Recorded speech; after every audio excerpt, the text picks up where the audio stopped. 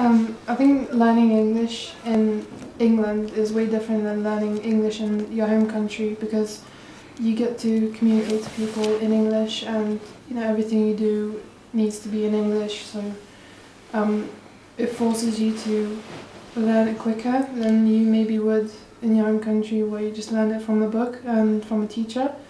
So yeah, it's helped me a lot with my English. 2013 has been an amazing year for me.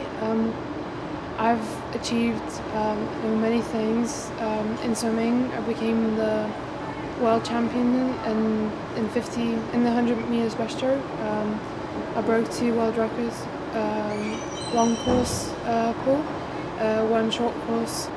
I did really well in school, although it's been a really busy year and I missed out quite a lot of schoolwork. I still managed to keep up with the work. So yeah, it's been an amazing year.